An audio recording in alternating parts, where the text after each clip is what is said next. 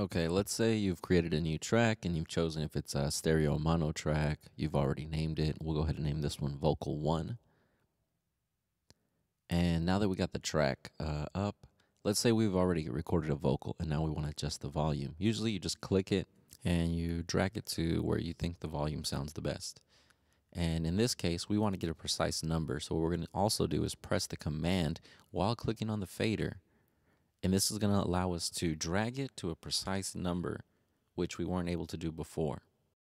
If you do command click on this little black box, it'll bring up the delay, then the peak, and then back to volume. That's a mistake I always make. So first click, then hit the command button. Then you'll be able to move to whatever number you want. Okay, now let's say that you have a vocal take and you want to add a reverb. If you just go to the sends and you hit new track, this prompt comes up. You name it whatever you want. We're going to call this one verb. And it's going to pre-route everything for me. Okay, the verb track auxiliary, it's already made. The verb is already routed into the input of the auxiliary, and we have the verb send. If you hit option on that, it'll send that fader to 0.